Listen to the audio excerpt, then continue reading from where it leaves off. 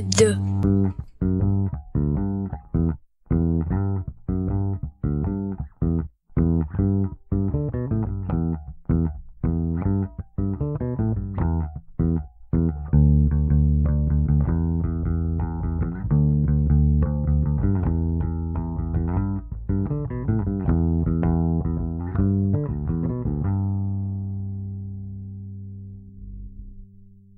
Hi, everyone, and welcome back to the Dirty Talk podcast. I'm Rain. And I'm Chris, and I have good taste in music. Generally, yes. I'm not sold on Neutral Milk Hotel. I'm still working on you with Neutral Milk Hotel. Eventually, you will get the genius that is Neutral Milk Hotel.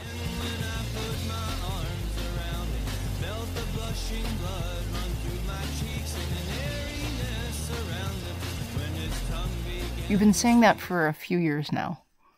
I've also been telling you to check out some other bands over the last few years that we've been hanging out, and you have really enjoyed them. This is true?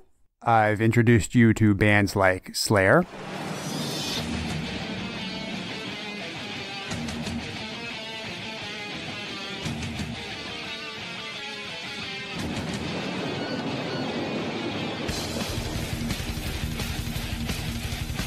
Reintroduced. I'd heard of Slayer before. You had never been to a Slayer concert, but since you have been hanging out with me, you have been to 3 Slayer concerts. Yes. Here's the thing, is that Slayer only does one song. One song. Rain of blood from the sky, altar of death. Roar! They're a great band. All their songs sound different if you can hear the subtleties in their songs. Subtleties. All I'm saying is that I have now turned you into a Slayer fan. I'm a moshing fan, and Slayer facilitates moshing. I like any situation where people can consensually get in a group and shove each other violently with great respect. Okay, fine. Yes, Slayer is one of the better bands to go and mosh to. In my opinion, they are the best speed metal band of all time. I really like the moshing part of Slayer. I've also introduced you to Soul Coughing.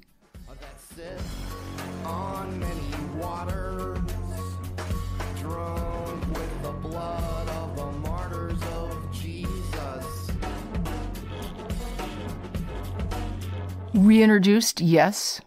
Sorry, reintroduced. You had heard these bands before, but you hadn't appreciated them until I said, hey, here's this thing. This is what you can appreciate about them. And now you really like them. This is a fact. I also reintroduced you to Tool. Yes, I am shocked that it took me this long to truly appreciate and revel in the genius that is Tool, and I'm convinced that if there is an afterlife, it's hanging out in a comfortable bed listening to Tool for eternity. Tool sounds like heaven to me, like it's so ethereal. I can't believe that I heard Tool when I was younger and it didn't resonate to me to the level it does now, because it's mind-blowing. I can't get enough of Tool. At this point, our listeners might be wondering what all this has to do with the title of this podcast. Yeah, what does all of this have to do with the title of this podcast? Because I'm not sure if you've checked, but the title of this podcast is Blood. Shall I explain what this has to do with the title of this podcast? Please do. One of my favorite Tool songs is Prison Sex. And one of my favorite lines from Prison Sex is,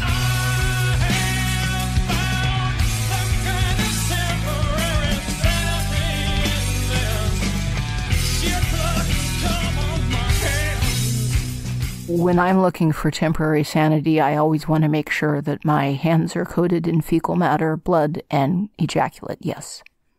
A little while ago, we decided that in honor of your newfound love of Tool, we would do a 3-part series. The first episode focusing on shit, the second episode focusing on blood, and the third episode focusing on cum. And when you think about it, these 3 substances have really shaped the course of human history and us as a species. It's true that these 3 substances have transcended all cultures and times. If you would like to have your voice included on one of the upcoming podcasts of this series, please give us a call and leave a message with "Come" at our call-in line. And what is that call-in line, Miss DeGray? The call-in line is 614-733-4739. Or 614-R-DeGray. That's DeGray with an E, not an A. That is 614-RDEGREY. Ready to get started with episode number 2. Blood.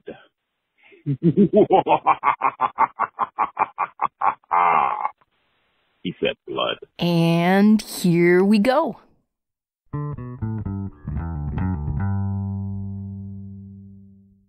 What's your type? What's my type?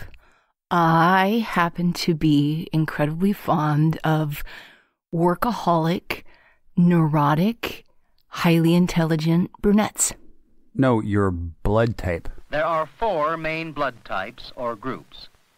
Most of the people you know will be either in Group O or Group A. A few will be in Group B, and fewer still in Group AB. My blood type? Yeah, what's your blood type? I have no idea. Well, you're not alone, because according to a recent Quest Diagnostics survey, only 57% of adults in the U.S. actually know what their blood type is. That low? And our very unscientific Twitter poll basically gave us the same numbers. Out of 156 votes, 62% knew their blood type. Huh, okay. However, if you were Japanese, you would most likely know your blood type. It's estimated that up to 99% of all Japanese know their blood type. Almost universal then. Yes. And do you know why? I do not know why, but something tells me you're about to tell me. I know why. It's because in Japan, they believe that a person's blood type is linked to their personality, much like how our astrological sign is used in the West. People believe this so much that they have daily horoscopes based on a person's blood type. What? Seriously? Yep. Huh. I did not know that. That's kind of fascinating and odd. You do know your zodiac sign, right? Of course, I'm a Virgo. And I'm a Capricorn. Right. And we're supposed to be completely different, right? Yeah. And did you know it's estimated that in the West, around 90% of people know their zodiac signs? Well, sure, that makes sense. And when you meet somebody, one of the things you find out about them is what their sign is, right? Hey, baby, what's your sign? So in Japan, it's extremely common that when you meet somebody there, instead of them asking what's your sign, they're going to say, what's your type? Weird. That's fascinating and fucking weird. This belief in blood type is so pervasive in the Japanese society that they have products and services that are marketed to individual specific blood types. They have products specifically designed for your blood type? Like what kind of products? Well, they have chocolate bars, matchmaking dating services that are linked to your blood type, and they have condoms that are supposedly made to a person's specific blood type or the blood type of their potential partner. What, they're coated in some sort of A negative blood thing? What? I don't think they would coat the condoms in blood. I am full of questions now. How would you have a blood type coordinated condom? Supposedly the materials in it are linked to the person's biology because people with different blood types are going to have different acidic levels. It's very non-scientific, I'll tell you this. That sounds like marketing to me. It's so common in Japan, this blood type thing, that a lot of anime and manga characters will have their blood type worked into their character role, and they'll base their personality on what their blood type supposedly is. What are the different types of personalities associated with people's blood types? We're going to discuss that in a minute. What we're going to do first is take a test for us to figure out our blood types. Oh, cool. Okay. I have no idea what my blood type is. I'm looking forward to the test. I have no idea either. I procured us some Eldon card blood tests online, You can find these online for about $10. It's a home test you can take. You just draw some blood, put it on a card, mix it with some water, and it will reveal what your blood type is within a couple minutes. So we're going to go stab ourselves bloody for this podcast because that's how dedicated we are to high quality content. Exactly. And then once we figure out our blood type, we will see what our personalities say about us according to this Japanese system. I know what your blood type is. What? It's A for awesome. Oh, your blood type is C for cheesy. There is no blood type C. No, there is no blood type C. I made that up. Yeah, well, it fell flat. Mm-hmm. You ready to head to the bathroom? I was born ready.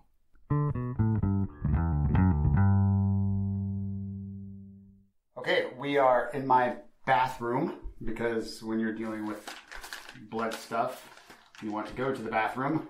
We each have our Eldon blood kit here.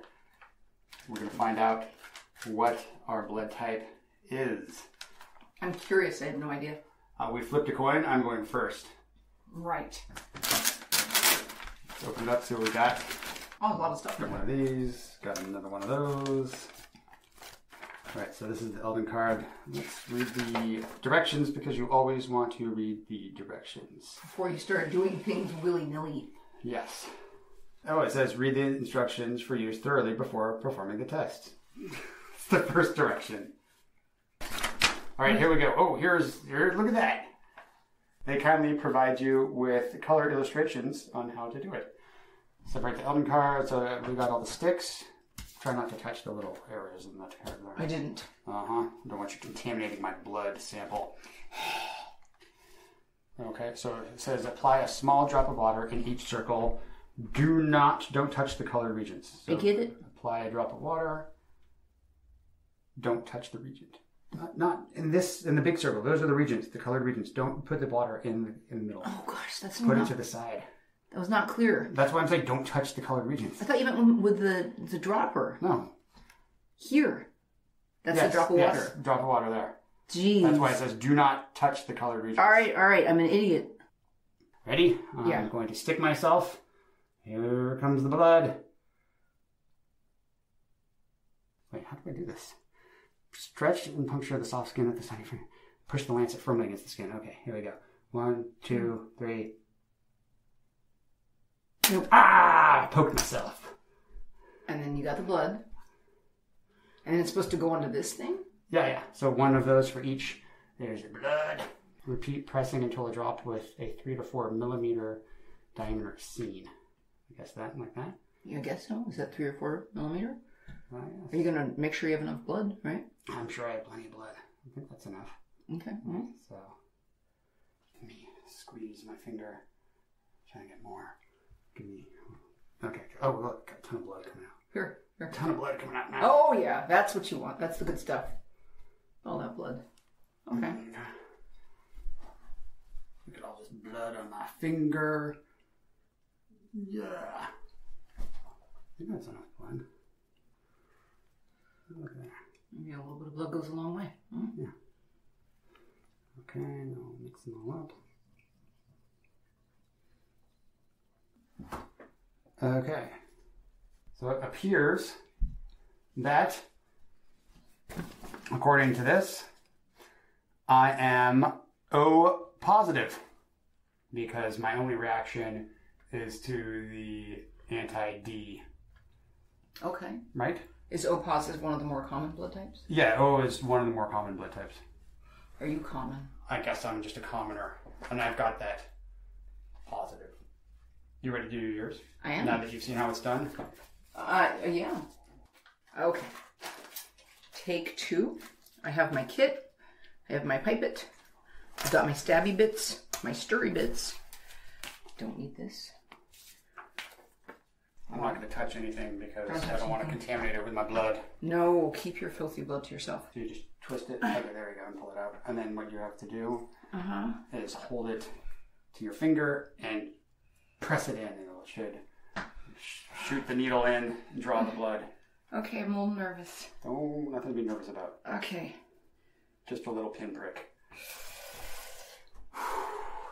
You've dealt with plenty of little pricks before, haven't you? You shut your mouth. All right, I'm okay. I'm nervous. All right, so I just put it in. Yeah, press it into the side where it's nice and tender. It is the whole thing's nice and tender. Okay, press it to the side. It didn't hurt at all. Really?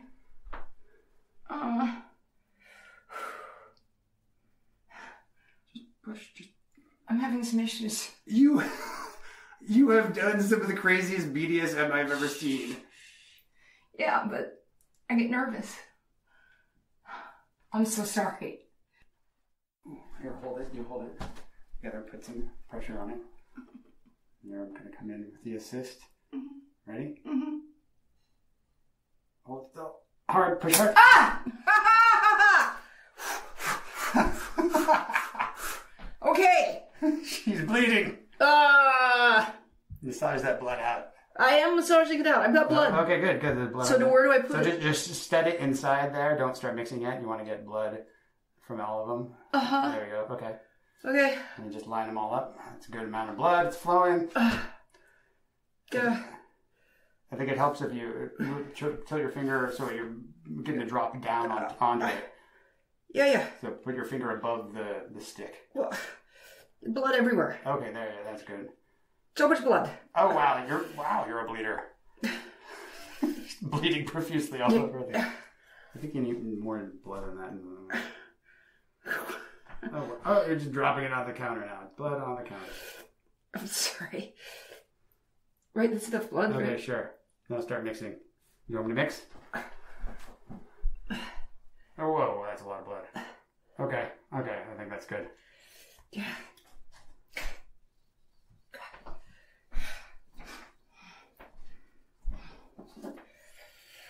More than enough blood.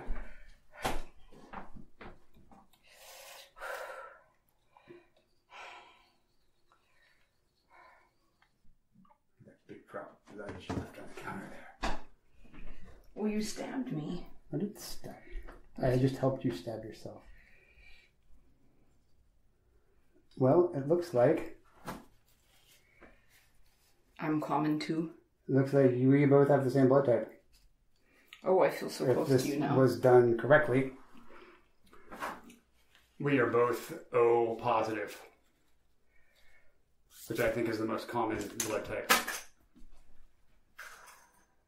Well, I did not know that until now. Mm-hmm. Excellent. I think we're done testing the blood. Time to carry on with the rest of the podcast. We're producing blood everywhere. I'm a messy girl, Donnie. See you back in the studio. We're back from the bathroom, and we both discovered that we are O positive. Common. We're very, very common. We're very common. 37.4% of the population are O positive. What I found interesting about this is that we are two completely different people. But are we? We are. We have completely different personality traits, but according to the Japanese system, we are the same personality. We have a lot of very similar personality traits, man. Well, let's see what the Japanese have to say about our blood type. I'm listening. The blood type O is often described as, I don't know this Japanese word, rakungushi. Or optimistic. We're both supposedly optimistic. All right, well, that's bullshit. Exactly. You're one of the most pessimistic people I've ever met. No, you're one of the most pessimistic people I've ever met. You have a saying of bury your hopes and dreams in the ground, beat them with a shovel, and then throw dirt on top of them. Correct. But that's how I become an inadvertent optimist, is by properly utilizing pessimism. They also say that type O people are outgoing, have leadership abilities. I'm not, well... You can be outgoing and gregarious at times. And have leadership abilities under very specific circumstances. When I'm not busy hiding in a cave. They're able to set the mood for groups of people. Under very specific circumstances, yes. They don't care much about the little things. And Their behavior sometimes freaks out more sensitive A types, which I could see. I think sometimes our behavior can freak out some people. Close-minded people. Here's what doesn't really apply to you. It says they're often found at events. Well, under very specific circumstances threading that needle, yes, I can be at events, but only 1% of the time. And O types are incredibly resilient and flexible, enabling them to roll with the punches. No. No, you're not resilient and flexible?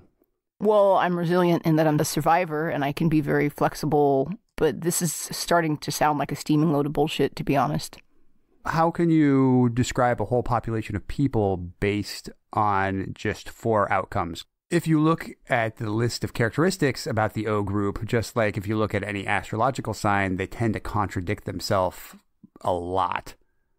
You're right. I have noticed that. Here's some of the O group's characteristics. We're optimistic, easygoing. We are insensitive, which, yeah, I can be insensitive. Unpunctual, which that's you. Calm. I don't know. Confident, self-determined. We can both be confident and self-determined, right? I'm starting to sense that these specific characteristics are so all over the map that they could apply to any group of human. Yep. We are workaholics yet flexible, romanticists. We are cautious, devoted, yet carefree, ambitious. We're trendsetters. We're independent, yet we can also be an imitator. What? That's just all over the map. That means nothing. Pretty much nothing. It's the same as I feel about zodiac signs. Yes, I know how you feel about zodiac signs. Oh, but they work, right? You're smirking at me over there. When we compare our blood types and our relationship, here's what it says about 2 O people in a relationship. Though their honest attitudes can build a frank and open relationship, they tend to collide with each other when it comes to competition. Oh, that's kind of spot on now, isn't it? I could say that, but you could say that about most people, I think. Not everyone is as fiercely competitive as you and I. No, we are very competitive with each other. I'm more competitive than you are. No, you're not. Yeah, I am. I'm going to up you on the competitiveness here. I'm so much more competitive than you are.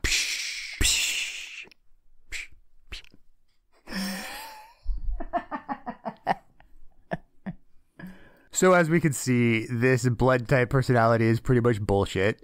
Bullshit. Sorry, Japanese. But at least we got something valuable out of it because now we both know what our blood type is in case we're ever in an accident and need a transfusion. And we do know that we can share the same blood because we are the same type. There is a dark side to this, though. A non-positive side? Yeah. Unfortunately, when people start trying to group themselves by some random trait, discrimination often occurs. In what way? In Japan, there is discrimination by blood type. It's called burahara, which means blood type harassment. What? People start discriminating against people based on their blood type. This burahara has been found to be the cause of bullying among kindergarten children, denying jobs to otherwise ideal candidates, and ending happy relationships just because people feel like one blood type is better than the other. But that's so arbitrary. Unless you're running around stabbing people and testing their blood on the spot, how would you possibly know what type of blood types they are? And how arbitrary is other forms of discrimination based on somebody's skin color, eye color, racial background. But those are way more obvious to see than your blood. Like, that's on the outside. Like, how are you discriminating against blood on the inside? People in Japan know because it's on their IDs. They ask the question on work applications, and on Japanese Facebook, there's a little box for you to fill in what blood type you are. So wouldn't the people that have the bad blood type want to lie about it? Possibly, but if you have a rarer blood type, then you might actually embrace it. And it is believed that this discrimination is based on the population ratio, and as always, the minority population is discriminated against.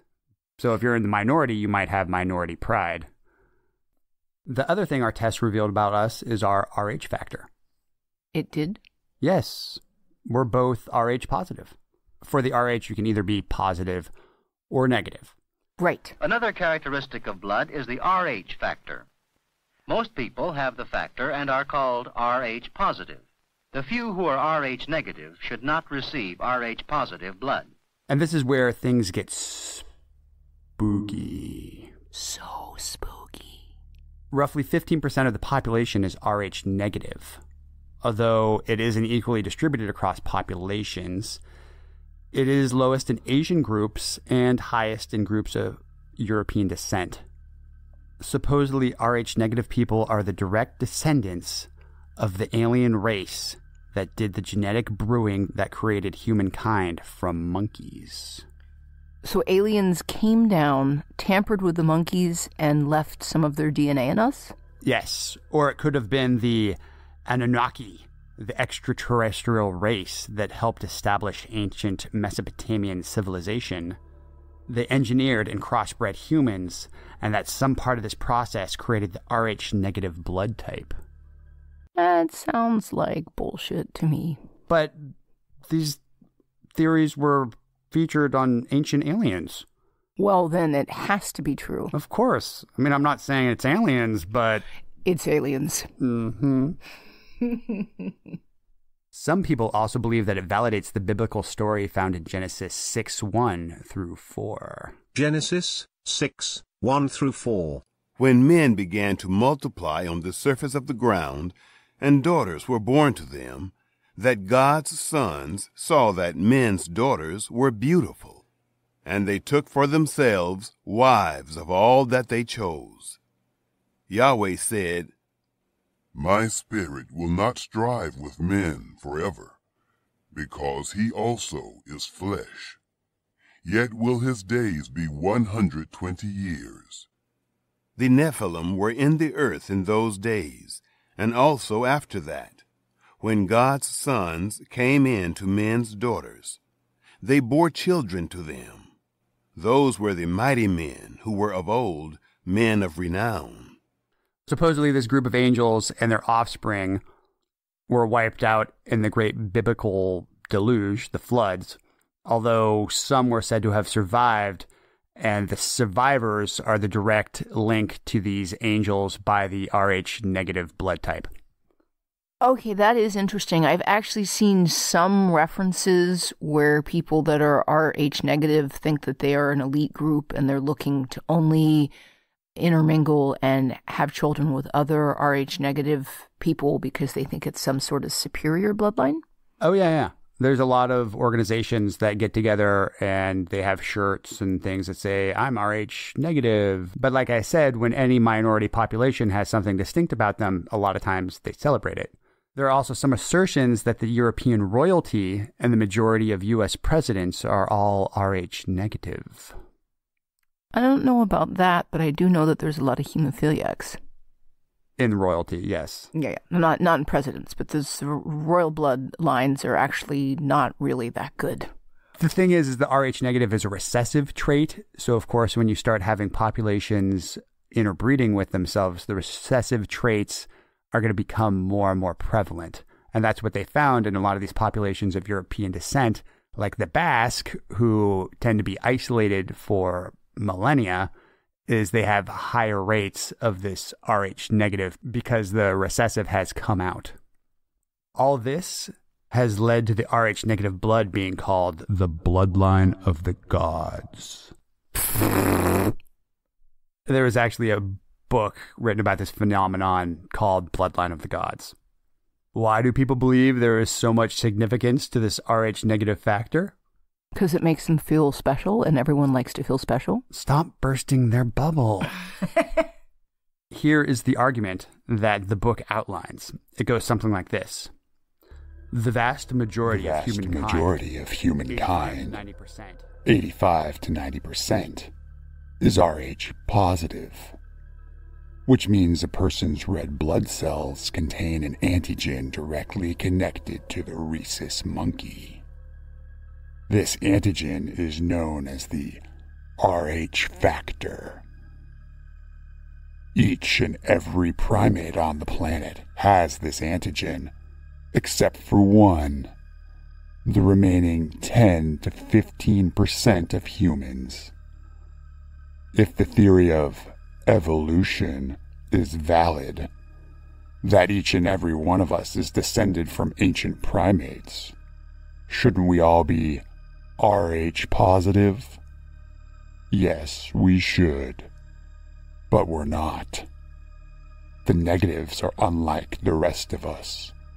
They are different. They are the unique individuals whose bloodline may have nothing less than extraterrestrial origins.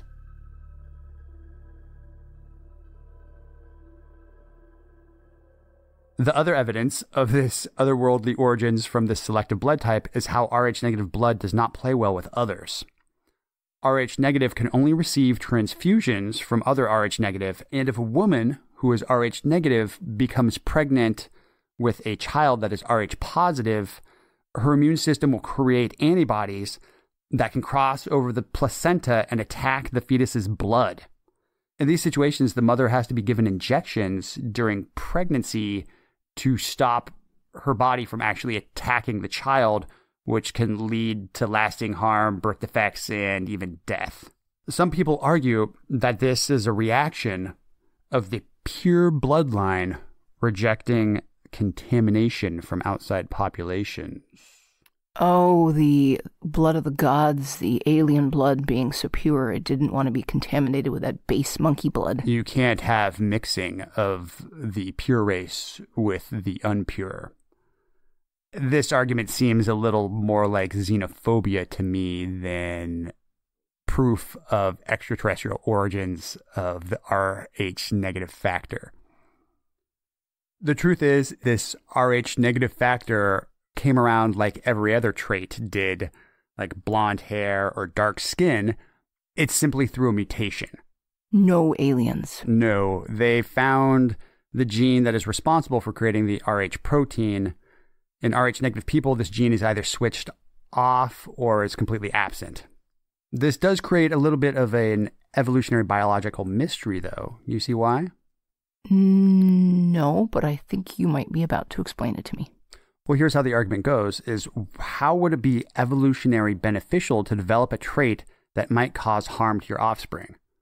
I can't see in any way how it would be. Yeah, so if you randomly got this mutation and you're a female and you're Rh negative, then you mate with a population of Rh positive men, a lot of your offspring will either die or have issues, right?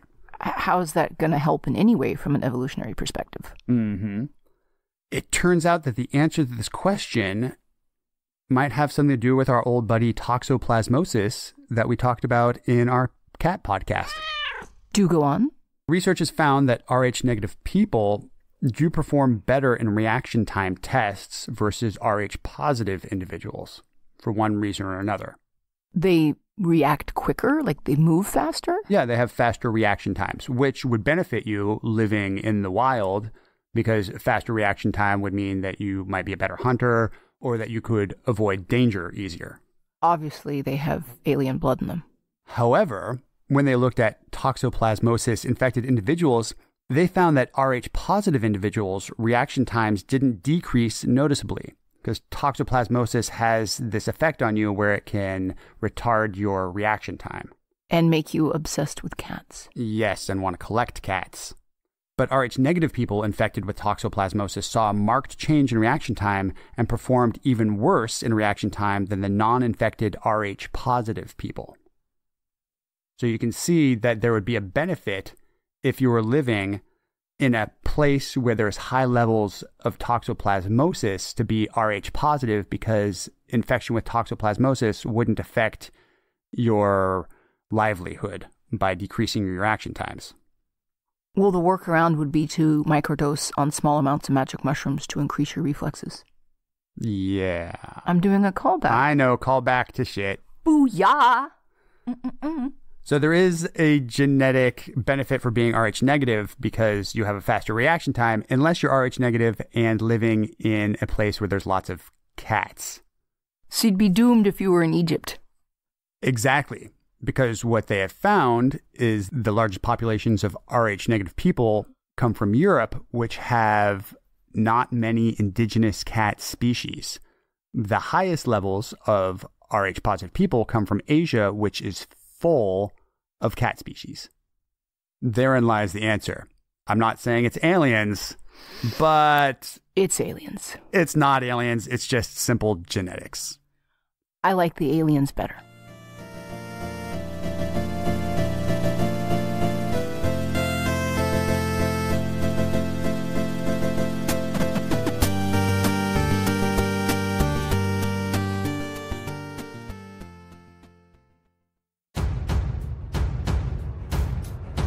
Previously on Dirty Talk After Hours.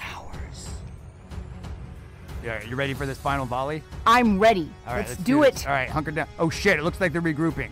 Ah! What are they doing over there? Oh crap! Incoming! Ah!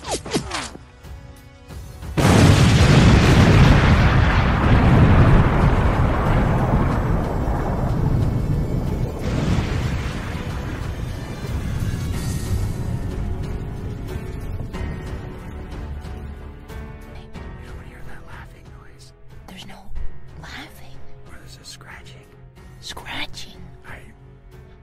What do you mean scratching? There's nothing scratching. Don't... Wait, I need to get out of here. Are you freaking out, man? Yeah, I can't be in here anymore. Don't freak out, It's just... Stay chill. There's no scratching. Let go of me. I'm not touching you. I'm not touching you. Something's touching. Nothing's touching. You're freaking out, man. All right, let us out. Let us out. Let us out of here.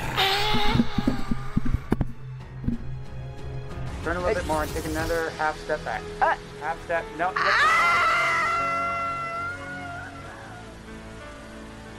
Say hi to Moriarty for me.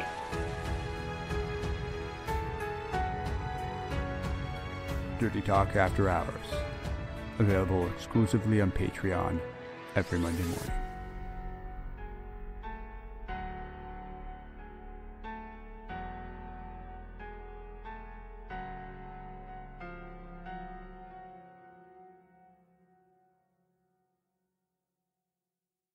If you do want to get access to the Dirty Talk After Hours podcast, you can get it in one of two ways.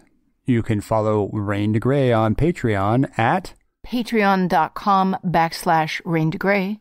You have to type it out exactly. I'm not searchable because I'm naughty. She has been blacklisted. She's in the adult ghetto. I'm a bad girl. Or you can head on over to our brand spanking new shiny Dirty Talk podcast Patreon, which is patreon.com/Dirty Talk podcast. Either way, if you pledge at $5 a month, you will get exclusive weekly access to the Dirty Talk After Hours podcast. Your Japanese blood discrimination and bloodline of the gods was some fascinating stuff. And I'm going to bring something a little heavier to the table. And when I say a little heavier, it's actually, buckle up your seatbelts. This is going to be a little bit grim. I am going to talk about the Romanian HIV crisis that specifically affected children. And this topic is actually pretty relevant in this day and age because of the sweeping repeals we're having of abortion and how we're starting to have real issues of restricting abortion to women. What sort of sweeping issues would abortion restriction have? I'm about to tell you how such restrictions affected an entire country for generations. To say that Romania has a complex relationship with blood would be putting it mildly. While Romania is best known as the birthplace of Dracula, although it was then known as Transylvania, there is another much lesser known massacre of innocents that did not involve putting people on pikes. In the 1960s, Romania was under the leadership of the communist dictator Nicolae Ceausescu. He was hyper-focused on growing and increasing the population of his country under the impression that it would lead to economic growth. And in order to do so, he banned all abortion and contraception. In October 1966, Decree 770 was enacted, which banned abortion except in cases where the mother was over 40 or she already had 4 children. By 1977, people were being taxed for being childless. So strict was the hardline stance on baby making that women were actually subjected to regular gynecological exams at their place of work in order to make sure that any possible pregnancies could be detected before they went and had an illegal abortion. They were determined to make their population crank out as many babies as possible. So they would show up to the workplace and say, hey, surprise inspection. Drop your drawers and spread them. We are about to check your uterus to make sure that you're not hiding any embryos in there. Because you women can't be trusted, and we know that you're just going to scamper off and have an abortion. Yep. Before we can get that sweet, sweet kid. Exactly that. The consequence of these laws was exactly what was intended. The population exploded. But along with this population explosion came an unfortunate side effect. Parents did not have the financial resources to properly care for all of these babies they were forced to have. Without the means to support all these extra babies, the surplus children ended up in state-run orphanages. Conditions in these orphanages were, as you might expect, grim. Lacking such basic supplies as food and clothing, an ingenious plan was hatched to nourish all of these sickly, surplus children. Blood transfusions. Oh, yeah, of course. If you can't feed them, give them blood? Yep. We might not be able to feed you, oh unwanted baby, but we can jam some stranger's blood into your tiny veins as a pick-me-up. Honestly, what is it with Romania and blood? There was only one small problem. What was this small problem? The blood they were injecting into babies was completely untested, and because of severely limited supplies, one needle could be reused up to 80 times. Where were they getting all this blood? Were they just drafting random people in the population and demanding their blood? No. That's where it's super jacked up. The bulk of this blood was coming from alcoholics and junkies. They had centers where you could come in and offer your blood and they would pay you for it. So the average rank and file was too busy living their life. They didn't have time to go sell their blood. They were doing stuff, but it was the lower end of the population that needed money for drugs or alcohol that was happily giving up their blood at these centers. They would take the blood out of these homeless alcoholics and junkies and then send that blood without testing over to the orphanages and inject it into infants. So it was more economically feasible to pay these indigents for their blood than to take that money and feed the children. Correct. Okay, I'm with you. As a result of these policies, HIV-positive blood could be gifted up to 80 children in one go, creating an epidemic that swept the country.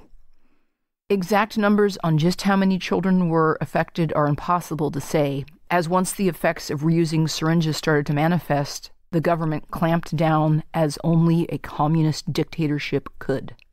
No records or documentations were allowed. A brave face must be maintained. We have no dying babies. We cannot confirm nor deny the existence of dead babies. There are none. Everything's fine. Yay, communism. Communism, the system that works for you. Lacking resources and the expensive medical care that HIV maintenance requires, many of these children died. The ones that did not die were shunned by regular Romanian society. Nobody wanted these sick, surplus babies. In 1989, Nicola was ousted, and after an extremely speedy trial, he and his wife were executed by firing squad. The effects of his determination to increase Romanians' population by whatever means necessary are still felt to this day. Across Romania, there is an estimated 9,000 HIV-positive children, more than half of the total in Europe as a whole. These children are most likely doomed to lead short lives, as Romania's weakened economy still lacks the resources to assist them. So they weren't successful in stimulating the economy at all. They were only successful in poisoning their own population and ensuring that a whole generation of people are going to get sick and die. Correct. Genius. Regulate. Genius. Regulate those uteruses. What could possibly go wrong?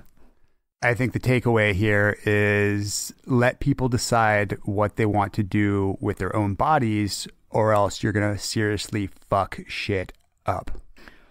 No joke.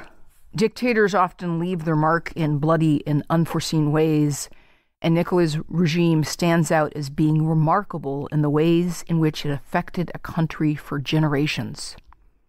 Who knows if Romania will ever get over their blood obsession or not? I'm voting probably not.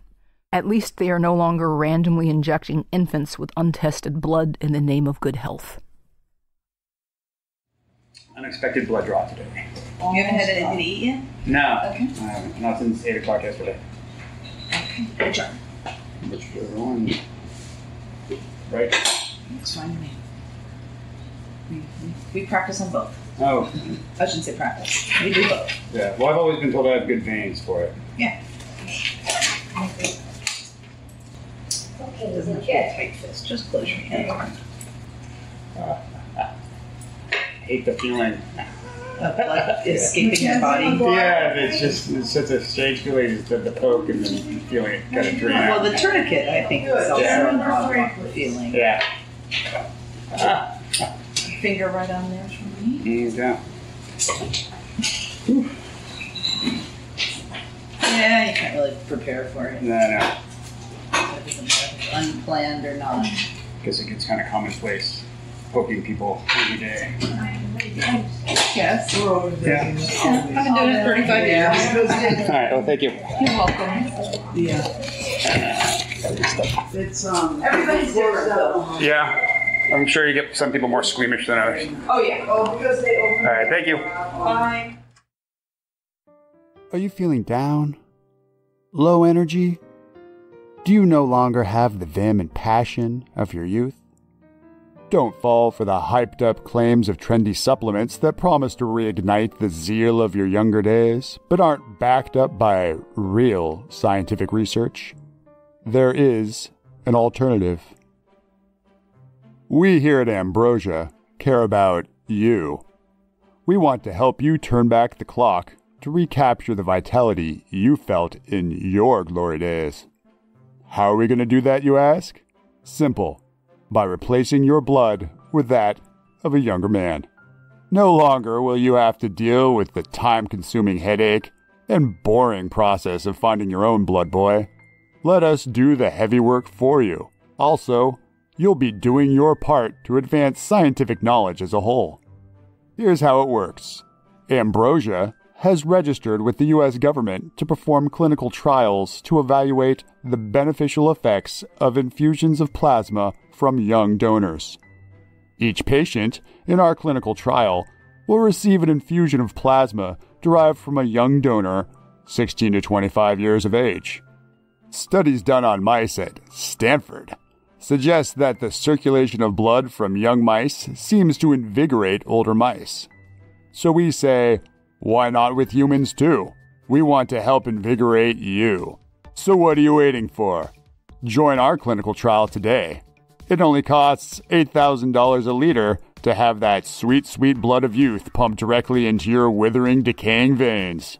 But that's not all, because we've got a twofer deal for you. Get 2 liters of blood delivered fresh from a virile millennial to you.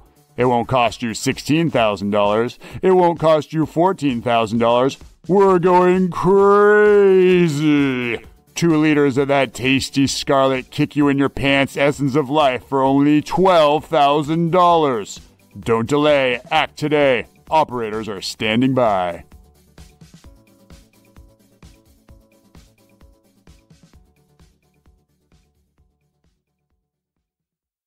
Sounds like a funny premise, right? Indeed. Except that Ambrosia was an actual company, and they were honestly offering this service to their customers, all in the guise of doing a legitimate clinical study. Is this actual company still around? No, they are not, and I will explain why. Pray tell. The now defunct company was founded in 2016 by Jesse Karmazin, a Stanford-trained doctor. Karmazin promised extraordinary results from this procedure, going so far as claiming that his treatment comes pretty close to immortality. The company was able to offer this service because of a couple of loopholes.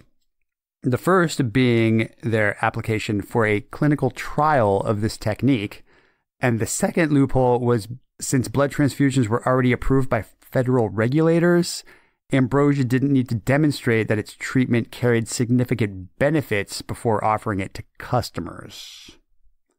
Creepy. The response to the company's offerings were pretty well received. Yeah, because nobody wants to die. Exactly. Everybody's holding out hope for one last little bit of oomph. I'll just take a miracle. Any miracle. Give me your blood, all of your fresh young blood. That'll help me live forever. At its height, the company was offering their blood transfusion service in 5 different cities across the country, charging their customers $8,000 a pop for a liter of young blood. And they did have a buy one, get one half off offer, which you could conveniently pay for via PayPal. The mark of any reputable company. Buy our thousands of dollars of fresh young blood through PayPal. But honestly, who doesn't love a bargain? Most of us love a bargain. I love a bargain. And you get to live forever? Yes, please. Would you have tried their blood? Fuck no. It was estimated that the company had a client base of a couple hundred people, and the average age being around 60. Just when you start to feel the icy grip of death on the back of your neck. Exactly. All of these people were willing to fork out thousands of dollars for the slim possibility of restored youth. But did it work? Well, most of Ambrosia's claims of veracity surrounding this treatment came from studies surrounding parabiosis, which is a laboratory procedure where 2 living organisms are stitched together to share a common circulatory system to study the effects on the 2 subjects. That's some serious Frankenstein shit. Yeah, sounds like the kind of stuff that Joseph Mengele would have been doing. That's always a good, solid foundation for your work, yes. All over the country, there are little mice tied together in laboratories. Stitched together, little mices? Stitched together and sharing a circulatory system. That's deeply disturbing. Science. There have been a number of experiments joining young mice to old ones to see if the elder mice benefit from the juvenile blood. But so far, all these experiments have yielded mixed results. So you have an old mouse stitched together to a fresh mouse like some weird Frankenmouse, and they're staggering into cage walls? Yep. Living as strange, mutant, conjoined twins. Miserable mice. Also in 2014, Dr. Saul Villeda at UCSF led a study in which the blood plasma of 3-month-old mice was injected into 18-month-old mice. Now, take into account that a mouse's lifespan is only about 2 years, so these would have been geriatric mice. Serious senior citizen micey. Saul Villeda said that older mice performed significantly better after the infusion. It might actually have some benefits then? Well, the company itself stated that their research garnered impressive results, claiming that young plasma injections were reversing Alzheimer's symptoms and lowering blood cholesterol. So then spending $8,000 to have youthful blood injected into your aging veins seems reasonable. Yeah, except that the company never made any of their research public, and they could never verify any of these claims. So they were selling Scarlet Hope in a bottle? Pretty much. Unfortunately for Ambrosia, in February of 2019, the FDA released a statement saying, "The Food and Drug Administration is advising consumers to be cautious about establishments offering infusions of plasma obtained from young human donors with the claim that the infused plasma will treat a variety of conditions ranging from normal aging to memory loss. There is no proven clinical benefits of the infusion of plasma from young donors. The dosing of these infusions, which can involve large administered volumes, is also not guided by evidence from adequate and well-controlled trials. In addition, the infusion of plasma can be associated with infectious, allergic, respiratory, and cardiovascular risks." The statement went on to say, even though blood products are screened for a variety of different infectious agents, there is always a residual risk that the product may contain an infectious agent. The infusion of plasma is occasionally associated with serious allergic reactions, including anaphylaxis, which can manifest as hives and airway obstruction. Infusion of plasma can occasionally cause transfusion-related acute lung injury. And in some individuals, particularly those with existing heart disease, which the elder 60-year-old patients might probably have, the infusion of plasma can cause overload of the circulatory system, leading to swelling of the body and difficulty breathing. Sweet, sweet youth. Anything to get young. One of the issues surrounding what Ambrosia was doing was the sheer volume of blood they were giving their patients. Humans have roughly 4.5 to 5.5 liters of blood in them, and they were selling a liter at a time. Since no one can donate a full liter of blood, the company had to purchase the blood from blood banks and then combine the blood from multiple different donors into a single blood cocktail, which they would then inject into their customers. When you're dealing with multiple donors, you're compounding the risks of a negative reaction to the transfusion. Ambrosia was replacing upwards of 20% of their patients' blood with that of numerous random individuals. A process that had to take place over a couple of days because of the volume of blood that they were replacing in the person's body. This essentially disproves the Keith Richards full blood transfusion theory then. Because it would have taken too long. He wouldn't have been able to survive having all of his blood hoovered out and then non-opiate addicted blood being replaced in order for him to go on tour.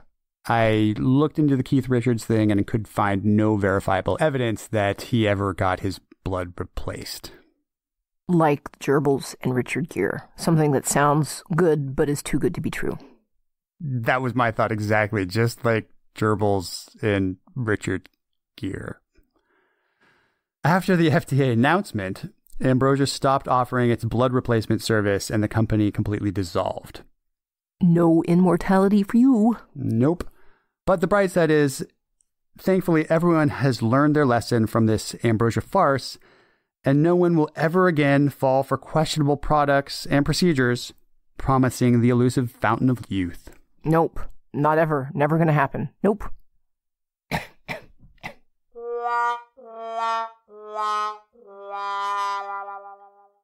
Hey everyone, this is Rain DeGray. If you want to keep tabs on me and check out all the cool stuff I'm doing, you can head on over to my website, raindegray.com, and while you're there, sign up for my newsletter so that you and I can stay in touch. And if you are on Twitter, check me out at either Rain DeGray or the Dirty Talk Cast. Dirty Talk Podcast has a new Twitter. Just search Twitter for Dirty Talk Podcast or add us at Dirty Talk Cast.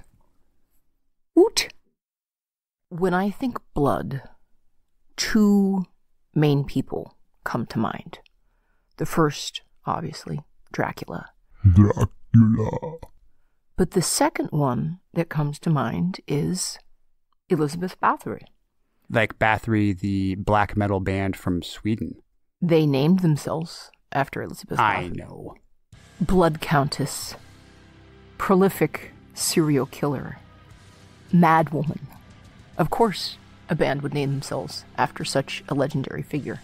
Elizabeth Bathory, she who dances in the blood of young women suspended in spiked cages raining down upon her head, as they desperately backed into the spikes to avoid being stabbed by red-hot pokers thrust between the cage bars. A countess that got started on her path of murder and mayhem after boxing a servant girl's ears so severely that her blood landed on her skin. Wiping away the blood afterwards, Elizabeth believed that the skin beneath had magically become younger, defying the cruel march of time. This vain woman was, from that moment on, determined to magically extract the anti-aging properties of blood from those around her in the most painful ways possible, a determination that eventually led to her bathing in tubs of blood.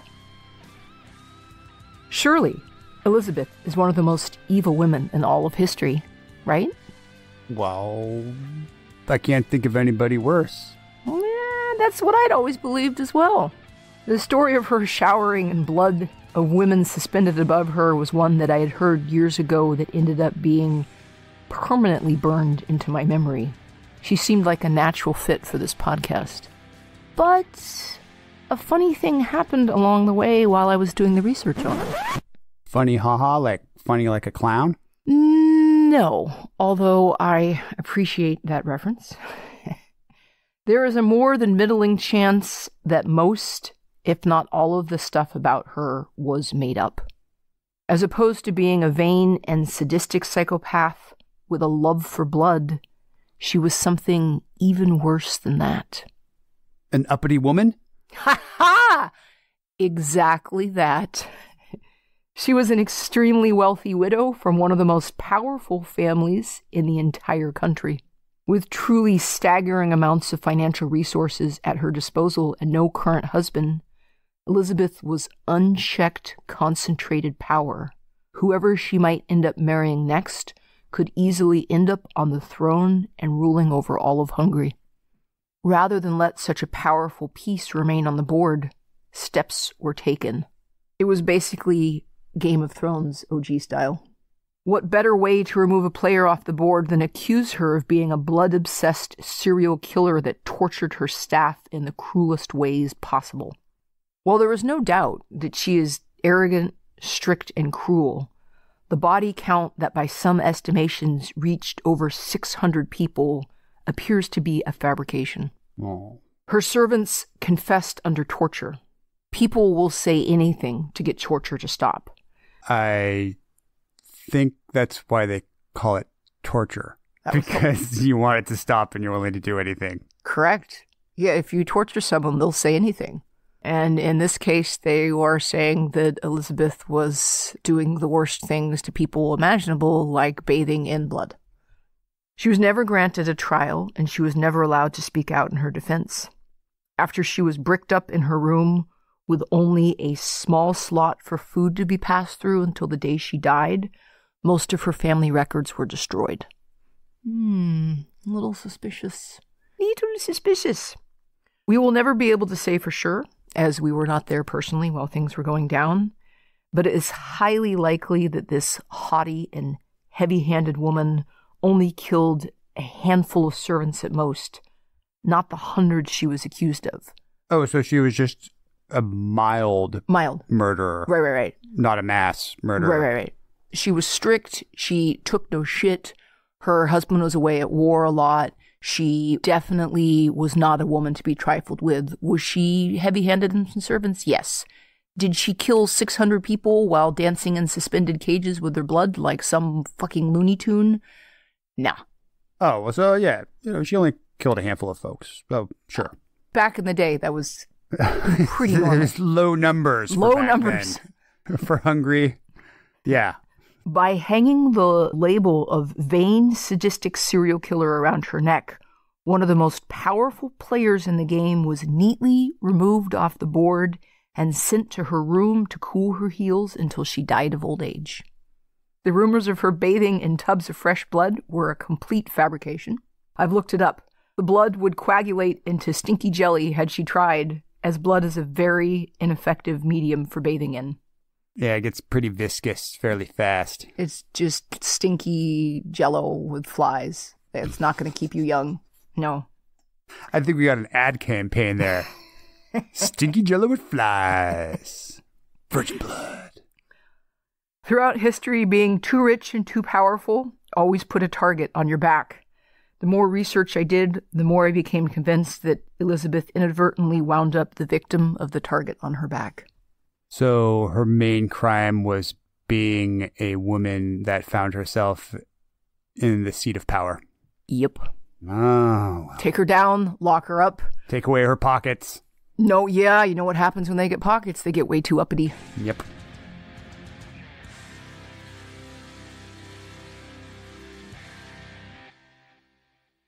Speaking of women and blood. Do go on. From the beginning of time, there is one thing that every human population has had to deal with on a regular basis when it comes to blood. Menstruation. Menstruation. Also known as the moon cycle. Riding the crimson wave. Aunt Flo's come to town. Shark Week. That time of the month. Eve's Curse. One of my favorites from Denmark. There are communists in the funhouse. That's hilarious. Dracula's teabag. Ooh. Riding the cotton pony. Lady business. There are many different terms that many different cultures have come up to describe this occurrence. We could keep going, but we're going to stop because you get the point. And in most cultures, menstruation is considered to be a taboo subject. People get really squicky about blood. Did you know that menstruation is literally taboo? The word taboo comes from the Polynesian word tapua, which means both sacred and menstruation. Roughly, it's something that's off limits. I did not know that. That's fascinating. So menstruation is literally taboo. Every culture has dealt with this reoccurring phenomenon in its own way. Menstruating women have often been seen as having great power and magic. However, this power is often viewed as extremely destructive. That seems to be how women have been viewed for all of human history. In ancient Rome, Pliny the Elder wrote in his Natural History that when women had their periods, they could stop seeds from germinating, cause plants to wither, and make fruit fall from trees. But their destructive power had its uses. A menstruating woman was able to kill a swarm of bees, just by the power of menstruation, or ward off hail and lightning. I've had my period and walked near bees, and none of those bees died. You just weren't bleeding hard enough. Evidently not. Wives of farmers, Pliny suggested, could even offer a sort of pesticide. According to him, if a woman strips herself naked while she is menstruating and walks around a field of wheat, the caterpillars, worms, beetles, and other vermin will fall from off the ears of corn. I have a question. If that was a belief, and as a farmer, you don't want the caterpillars and the vermin on your corn, you only need to try that for a couple of months, sending your bleeding spouse wandering through your fields, and then afterwards you'd be like, all these caterpillars are still here. This is nonsense, right? Your problem is that you are trying to apply logic to an illogical situation. On the island of Wogeo in New Guinea, it is believed that the touch of a menstruating woman can kill a man. I have touched you frequently while I was menstruating, and you are still alive and drawing breath. Just barely so. Their culture also has a very dark view on sexual intercourse. Exactly how dark, my friend? They believe that coitus is neither shameful nor immoral, but it is simply extremely dangerous. In what way? Well, after intercourse, both men and women have to bathe, and men even avoid touching their penis. They squat when they urinate. Also, both parties need to purify themselves of the contamination of the opposite sex. They do this through menstruation. For women, this happens naturally. But for the men, this is a laborious ordeal. As it's described in the book, The Island of Menstruating Men, Religion in Wogeo. The technique of male menstruation is as follows. First, the man catches a crayfish or crab and removes one of its claws. From dawn onwards on the day, he eats nothing. Then, late in the afternoon, he goes to a lonely beach and wades out till the water is up to his knees. He stands there with legs apart and induces an erection. When ready, he pushes back the foreskin and hacks the glands.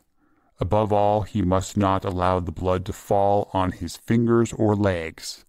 After wrapping the penis in leaves, he dresses and goes back to the village. Sexual intercourse is forbidden until the next new moon. Some people don't see menstruation as an evil thing, but might even have magical healing properties. Abbess Hildegard of Bingen, who lived from 1098 to 1179, wrote that leprosy, which she believed was caused by either lust or intemperance, could be cured by washing in the nourishing properties of menstrual blood, as much as you can get. Galen, the Greek father of anatomy, thought that women's regular bleeding was due to their laziness. Their blood humor would build up from inactivity and have to escape their body.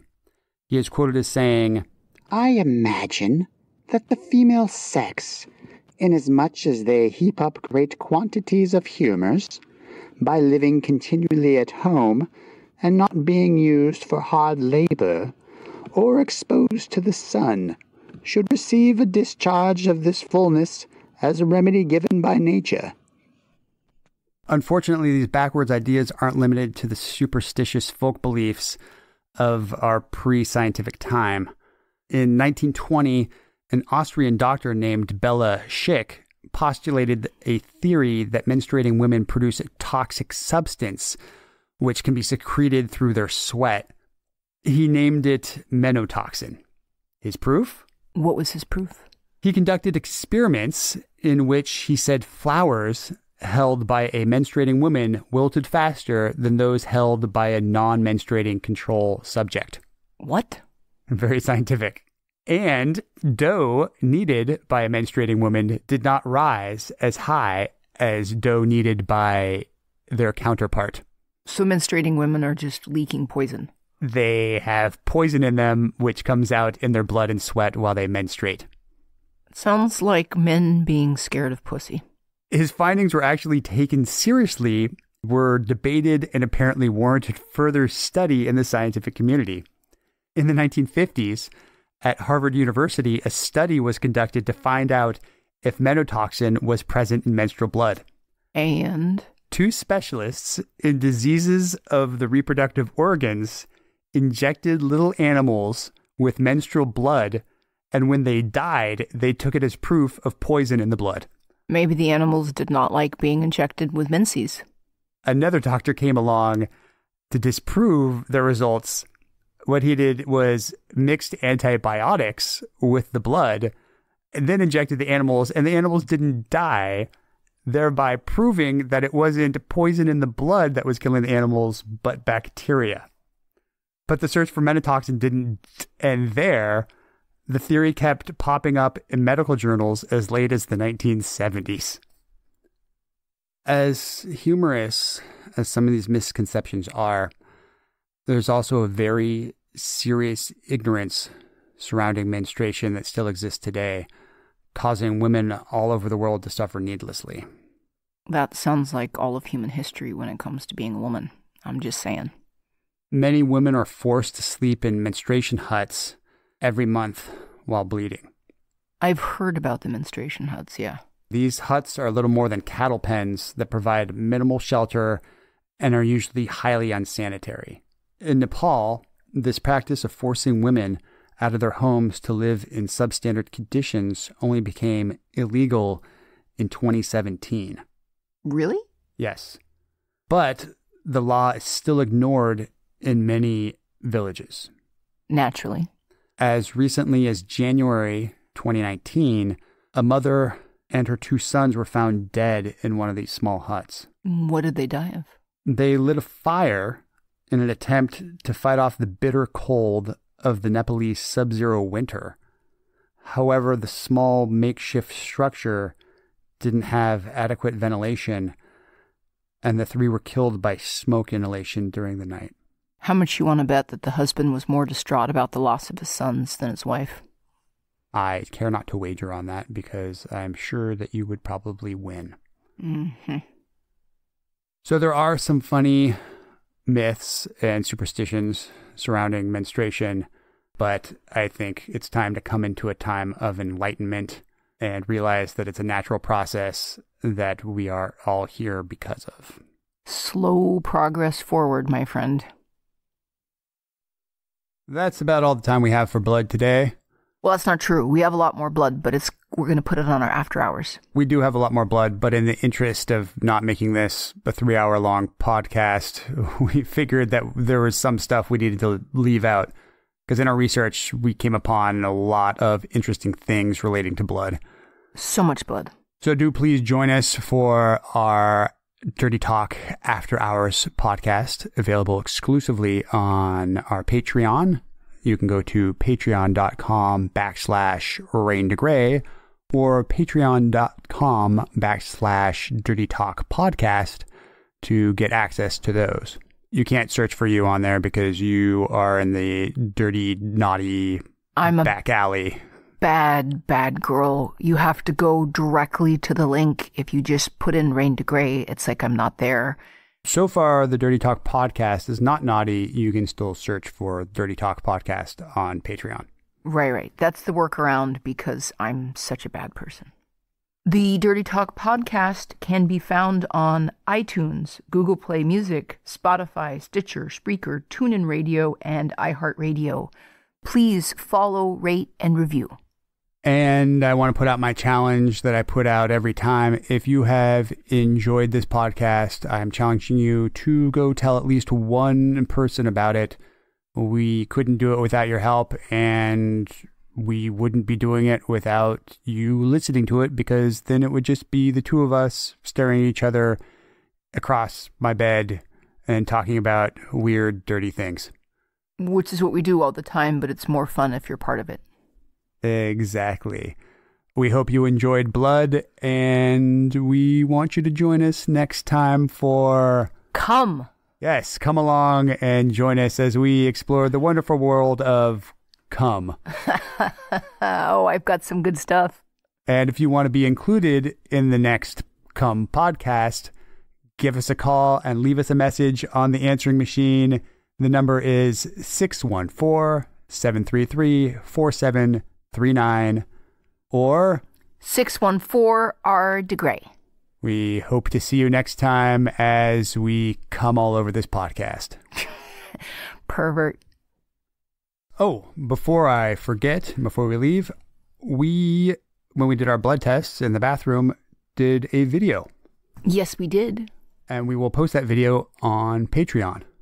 It's me being a little squeamish because I was a big wussy pants. You were afraid of the needle. I don't like needles. So if you're a Patreon supporter, go check out the video. If you want to see the behind the scenes of part of what we did for crafting this podcast and see Chris be much braver about the needle than I, we're going to post the footage of us testing our blood. Little bonus extra there for our supporters. Right. Don't watch it if you're scared of blood. Or you got blood everywhere. I was very juicy. You were flinging your blood all over the place. Flinging? Squeezing it out of your finger. No, it was just gushing forward. I'm a woman, so we gush with all that blood. You're just used to bleeding. Yeah. I didn't kill any bees in the process. Anyways, if you want to see it, we'll see you on Patreon. Till next time, my friends. Bye. Blood is, yucky, okay? Bye.